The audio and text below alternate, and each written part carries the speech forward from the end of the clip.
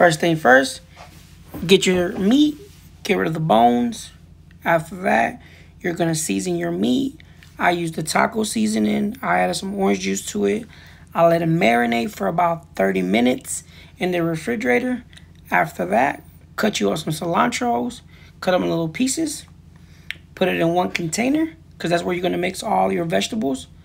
I added 2 tomatoes to mine, sliced them up.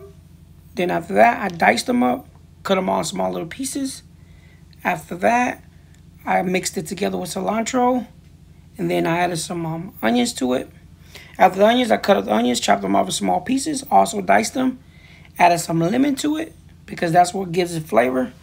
Whenever you have the lemon to it, it gives it a good flavor to it. Mix it up, make sure it's nice and mixed. I left the 2 lemons in there just to keep it marinated. You don't have to, if you don't want to.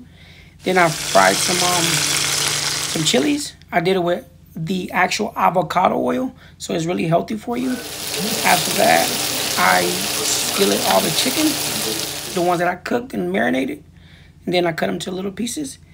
And then I got out my salsa that I created, and then boom, warm up some tortillas, and then boom, you got yourself a nice healthy taco.